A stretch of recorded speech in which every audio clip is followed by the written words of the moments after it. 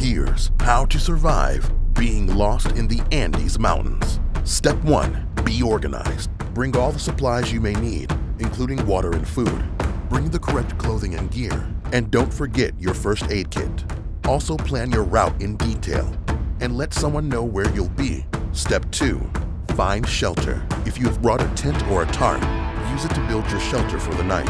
If you don't have anything, start collecting branches and wood to make a shelter. Step 3.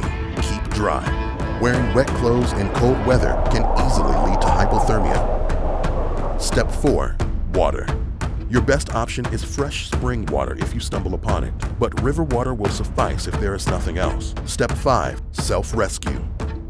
Hike and move about during the day, and rest as best you can during the night. Your best chance of escaping is to follow streams and rivers flowing downward.